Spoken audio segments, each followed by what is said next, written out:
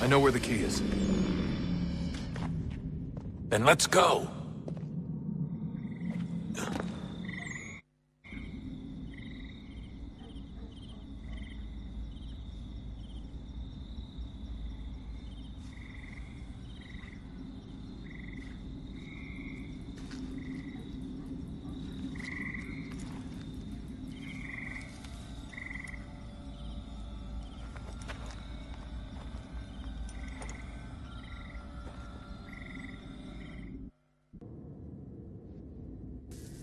All right, time to see what's inside.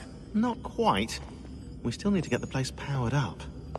Find the remaining pedestals and plug in the power sources. I'm on it.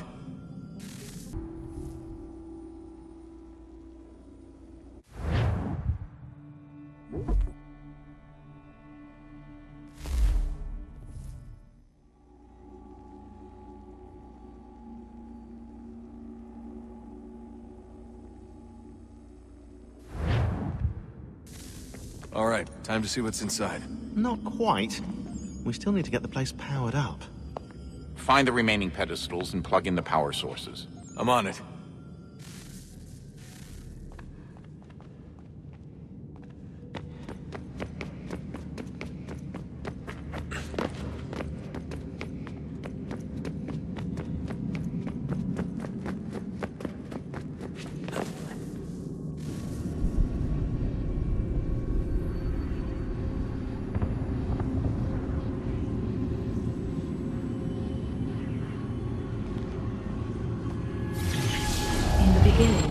When we thought we could be saved, we sought to face the sun's wrath and contain it.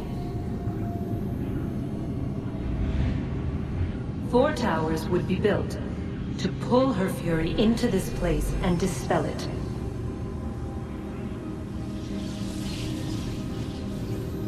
But even with all we knew, with all we had, it would take too long. 1,000 years we could labor and still the work would not be done. The first tower was never completed. The project abandoned. We moved on. But while we labored on other endeavors, a few returned. They thought to automate the process. Metal might finish what flesh could not.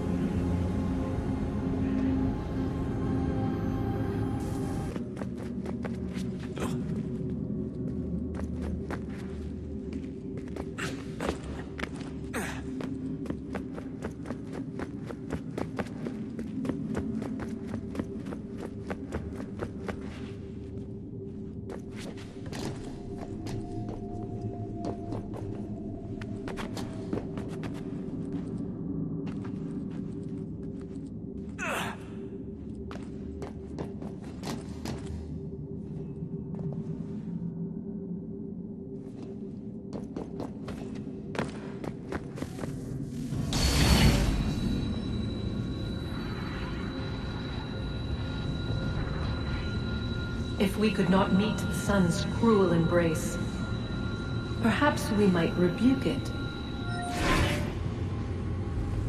Already we could generate the fields to protect us in times of strife. But these were small and simple things. To replicate them on a scale the size of a world, we lack the energy to make it so. Half the world, they said then. It is better than none at all. We tried. Again, we failed. A quarter, they asked. Even this we could not do. A 6th, an 8th, a 10th, they cried. The answer was still the same. Perhaps in time a city might be spared. But it was time we did not have. So we moved on.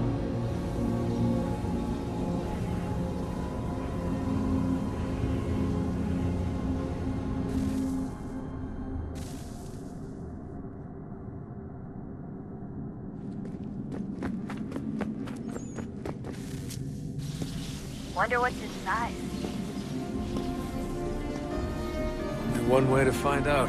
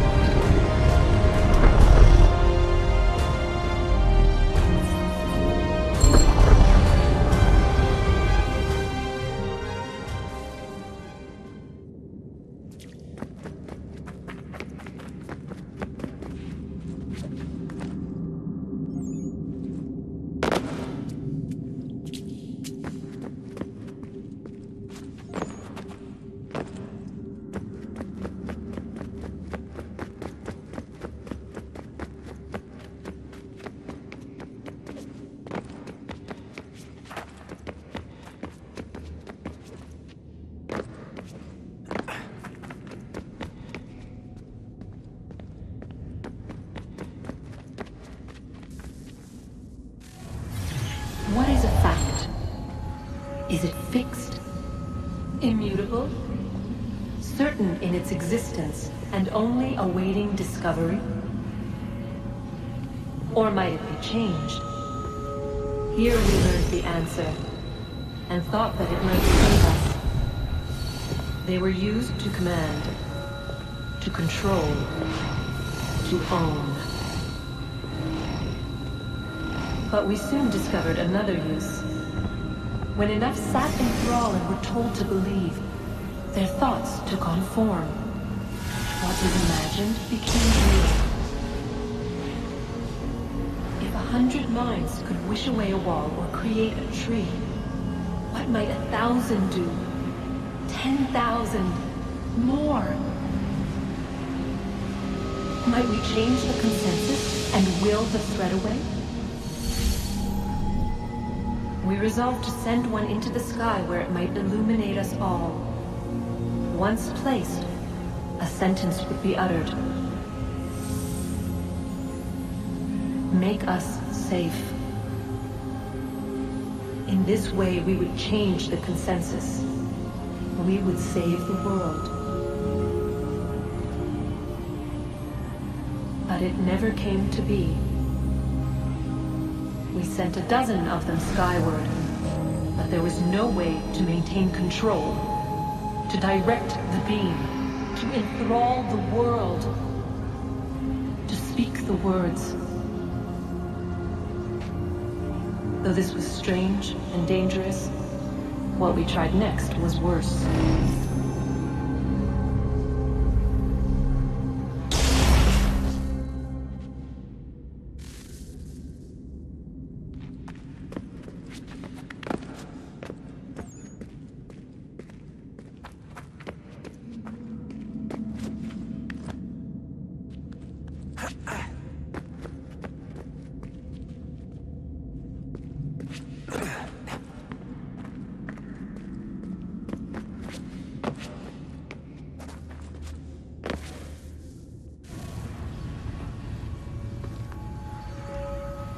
Our first instinct was to travel back, to change the past. But we could not find a way. But forward, we could look forward.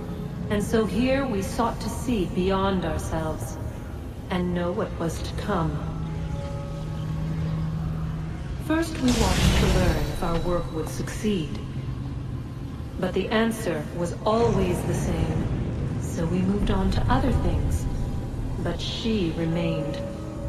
The one you call Minerva. In time, she too stopped looking, and instead began to speak. She called out across time, in the hopes that you might be saved. She hid messages where none might find them, save for you and those within this place. Fascinating. Tired of it. The cryptic warnings, the threats. Just tell us what you want! But they are. We saw the Nephilim there. We seemed like grasshoppers in our own eyes, and we looked the same to them. Imagine trying to explain all this to a 2-year-old, to a grasshopper. When they said the will of the gods was unknowable, they meant it. Literally. I killed her, you know. I killed Lucy. It was the apple, son. It was Juno. I saw what she was. What would happen if I let her live? I could have stopped myself. I mean, there was a force there. But I didn't have to. I chose to. Desmond. Lucy was going to betray us and take the apple back to Abstergo. I saw the satellite launched. I saw them turn it on, and then it failed. Whatever's on the other side of that door, it benefits Juno. We need to be careful.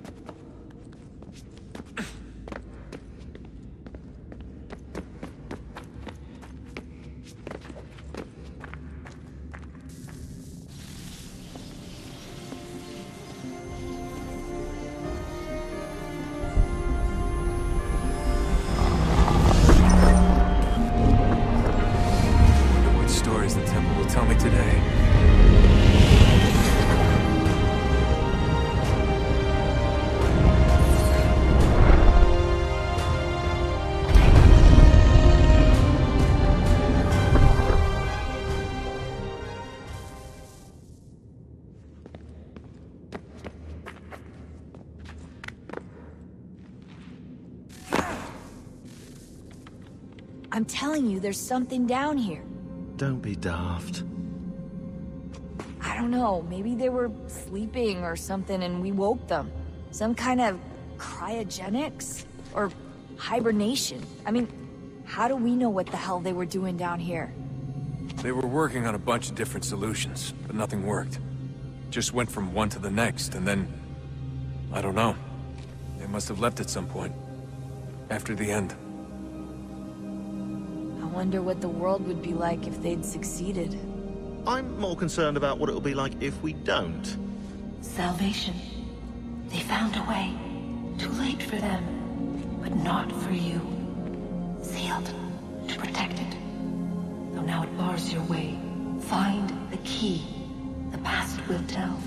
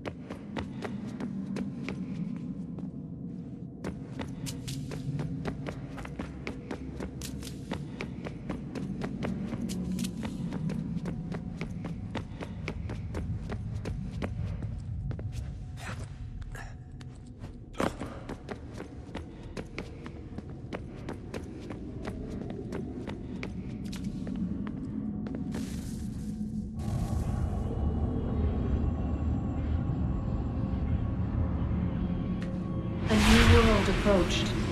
One that was dark and cold. It would consume us. For we were flesh, and flesh is frail. Though suits and shields might offer comfort, such adornments would not suffice. Not to save us all. So we sought to change what we were. In this manner, we might thrive in a world made poisonous. It was Aita who volunteered to see if it might be done. Aita, my husband, my love. In the end, it changed him, ruined him. He was made a prisoner of the machines. The body might survive, but his mind became brittle to the touch. He begged me for release, for days, for weeks, for months. I pleaded with him to give us time to find another way. But there wasn't one. Not for him. Not for us.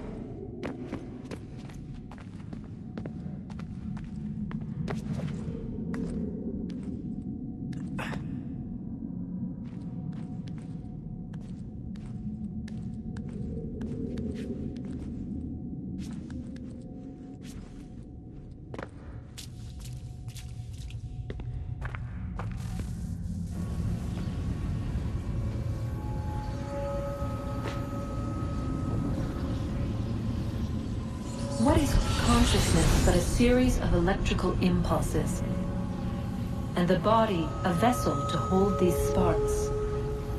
But it is weak. In time, it decays and crumbles into dust.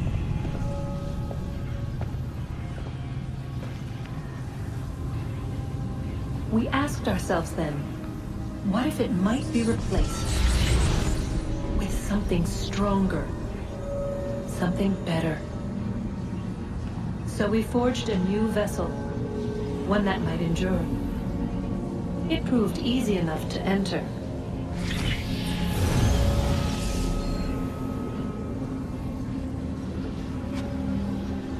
But to leave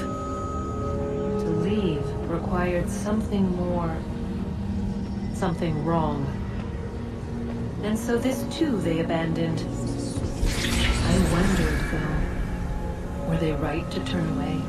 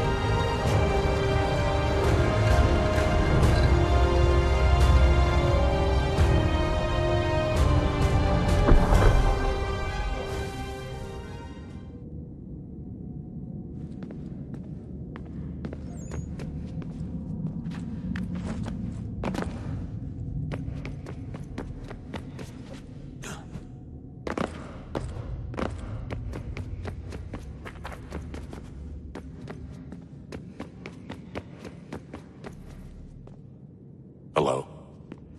Hey. Do you think killing Vidic set Abstergo back? I doubt it. Sure, he pioneered the Animus, but they've had the technology for decades now. Plenty of other people can take his place. And Cross? Oh, he was a loose cannon. I doubt anyone's mourning his death. I think these days he was more a symbol than an asset. I'm sorry, I don't mean to dismiss what you did. But it's going to take a lot more than a couple of deaths to stop the Templars.